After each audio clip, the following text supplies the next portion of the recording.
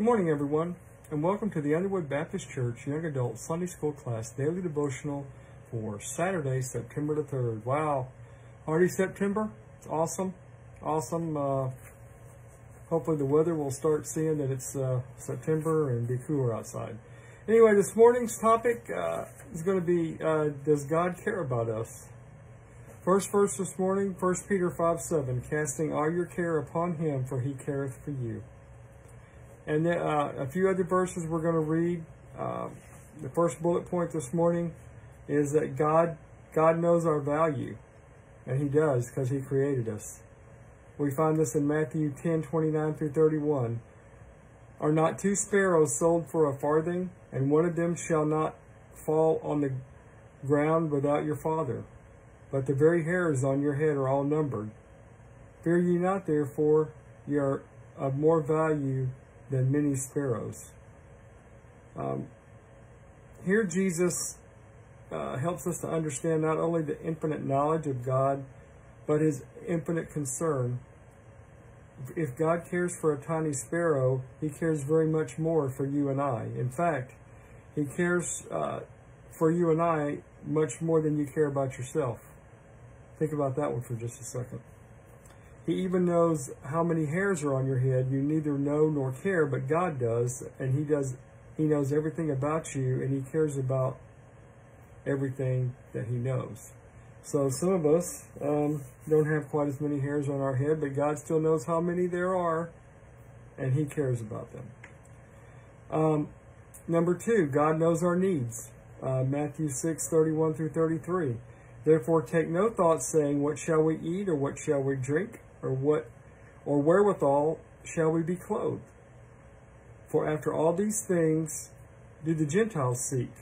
For your heavenly Father knoweth that ye have need of all these things, but seek ye first the kingdom of God and his righteousness, and all these things shall be added unto you.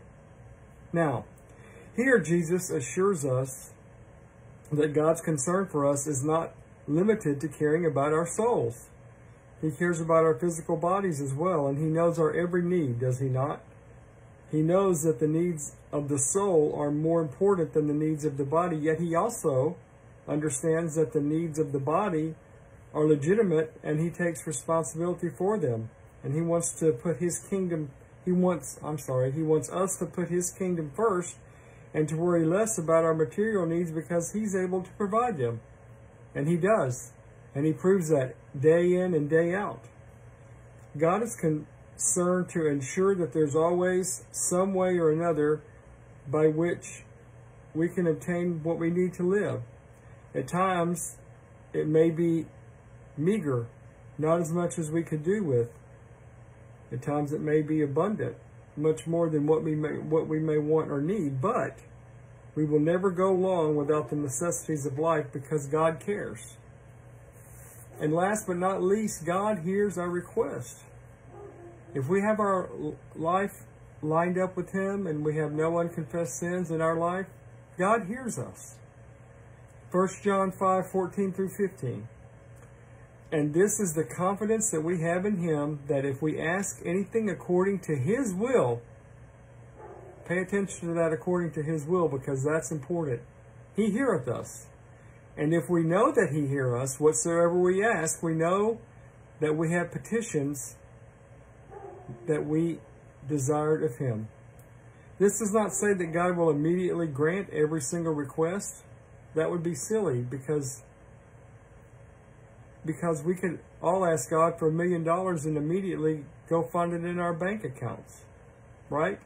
We know that prayer and providence do not work like that. However, when it comes to genuine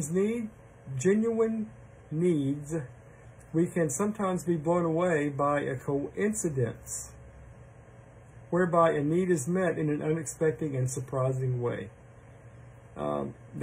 That's happened to us recently, and it was quite amazing, and we continue to praise God every day for it.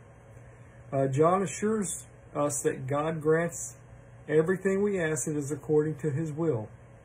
The according to his will is the important part there. Of course, if our requests are not according to God's will, then they won't be granted.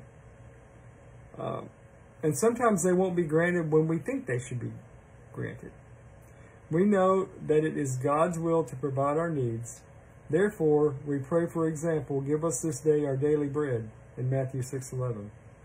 When we're not sure about God's will, we can always make the request by saying, and he went a little farther and fell on his face and prayed, saying, O my Father, if it be possible, let this cup pass from me. Nevertheless, not thy will, not as I will, but as thou wilt. Matthew 26:39.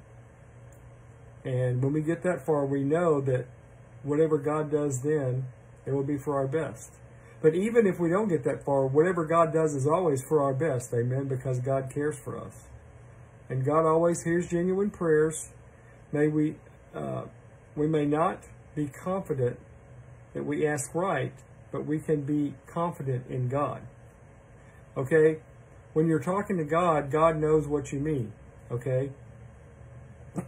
In other words, we don't have to be able to speak eloquently, like I certainly don't. We don't have to be the smartest, but as long as our heart's lined up with God, and we're asking according to his will, that we will get what we ask for, right? And we pray as we know best, and God answers as he knows best, because we don't always know what God knows, right? In fact, we don't. We don't know what God knows. Only what he's told us in his word and what we've gathered from him in our time with him. And the reason why I brought this message this morning is that a lot of times, especially, I hear it from believers too, but a lot of times, especially people that don't know the Lord, they always talk about how God doesn't care about us because look at what the world's turned into. Well, you know what? God didn't do that, because man has free will and he allows man to make his own choices. Well, I hope this has been helpful to you this morning. I thank you so much for watching. And now I'm just going to close this out in a word of prayer. Father, we thank you so much for this time, for this medium that we have, Lord, just to get a piece of your word out each and every day. We thank you for those that are watching. We thank you for any lives that may be touched, and anything that's done as a result of this, Lord, just you get all the honor and glory for it, Lord, for it's not us, but it's you talking through us, and we thank you for this opportunity.